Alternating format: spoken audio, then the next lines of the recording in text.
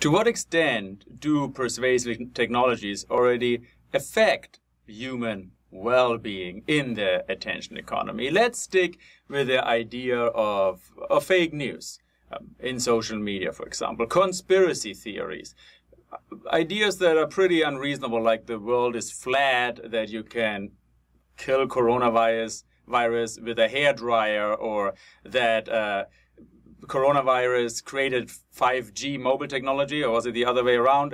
In any case, conspiracy theories are very prevalent nowadays. And let's go, for example, to YouTube, a Google company. So YouTube has been extremely aware about the problem of conspiracy theories, really outrageous fake news, right? Provenly wrong ideas. And traditionally in 2018, that's what this graph here shows, fake news, if you're locked out of your account, that's not even controlling for all the personalization that they know how to actually really hit you. So if you're locked out of the account, traditionally, the raw frequency was around up to 10%. 7, 8, 9, 10% of the videos that were recommended by YouTube's recommender engine. By the way, do you know what the name is of this persuasive technology? The YouTube recommender engine, which drives 70% of YouTube's views, is called the watch time optimization algorithm. Try to figure out what this algorithm is programmed to do. Keeping your attention, literally, that's the name of that machine. So Google became really aware of that, and then in the mid-2019 tried to really tune it down. And they achieved to have about, let's say, 5%, to make the numbers round, 5% of the only 5% of the recommendations to be outrageous conspiracy theories. So how massive is that extent already? Well, the average YouTube user, you and me included, watch 40 minutes per day of YouTube. 70%, as I said, coming from this artificial intelligence called the watch time optimization algorithm. That means the average YouTube user watches half an hour a day content that's recommended by a persuasive technology. 5% of that is about a minute and a half a day. That means 25%, 1 in 4 people on planet Earth, watches 1.5 minutes of conspiracy theories a day. That's the extent. 5% sounds like a small number, but that's the extent what it actually gets to. Now, 25%, 2 billion people.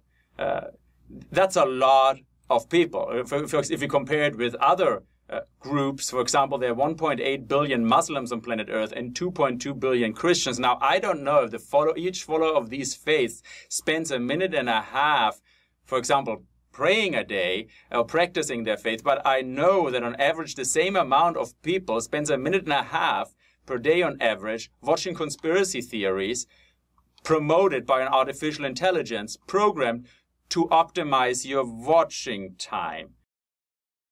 Phenomena is pretty massive. Now, in general, we spend a lot of time on social media. In Europe and in North America, about 2 hours a day, people are connected to social media. That doesn't mean they write 2 hours a day, but they're interacting with social media on and off for about 2 hours a day. In Latin America, that's the leader, 3.5 hours a day. That even if you don't actively interact with social media, I mean, what you put in social media and what you do there, that's just like the cream on the top of the cake. The cake is every digital step you take.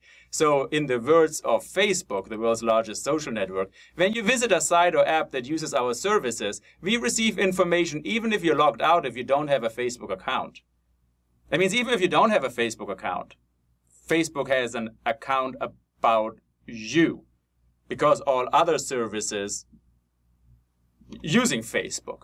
So if you go into your email right now and put in the search bar Facebook, you will see a lot of emails that come up in your email account that are not from Facebook. They are using Facebook's services. For example, like us on Facebook.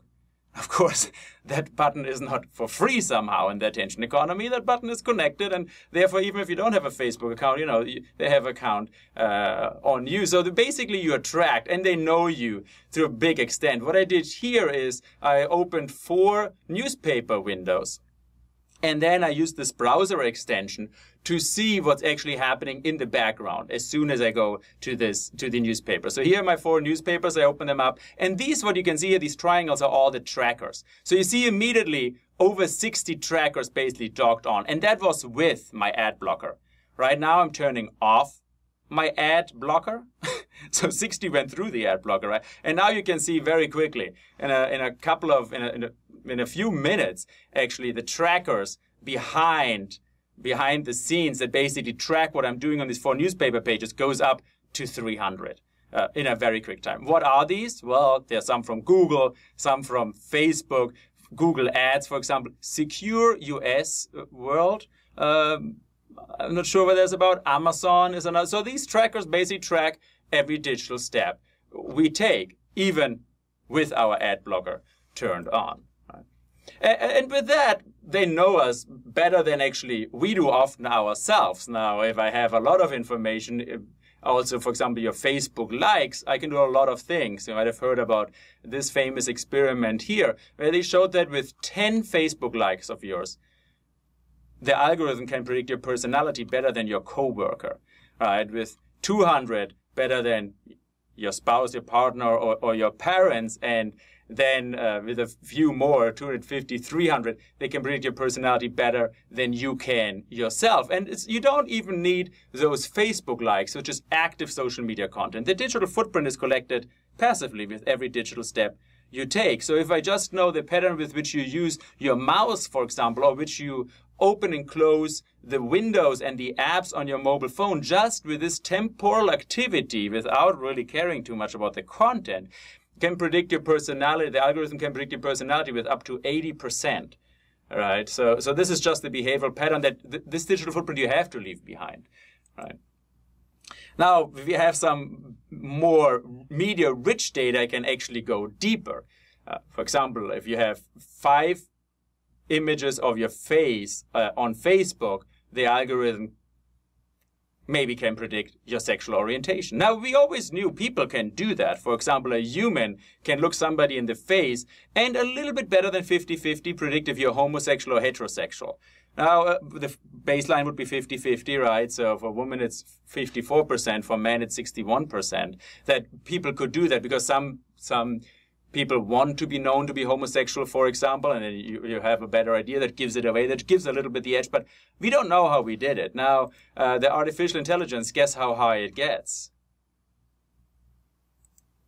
Yeah, up to 90%. So if you have 5 pictures of your face on Facebook, artificial intelligence can predict your sexual orientation with up to 90%. So how does it do it?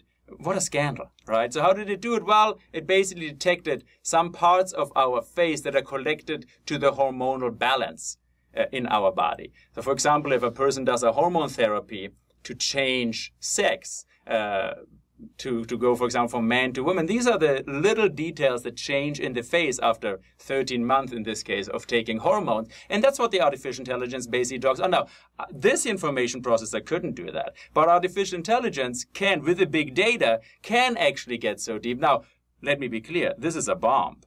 We live in a world where there are still 10 countries on planet Earth that have the death penalty for homosexuality. So as an academic, we have to point out that these bombs exist. Now it's for society and governments to regulate. So, summing up, the extent of persuasive technology in the attention economy is omnipresent. Technological paradigm has advanced far enough that we now, most of the people in general, understand the downsides of these digital mind extensions. That their business model is programmed to change our behavior, and somehow it feels like, whoa, it might be too much, and we have to think about, well, how do we get out of it? What are some of the exit strategies?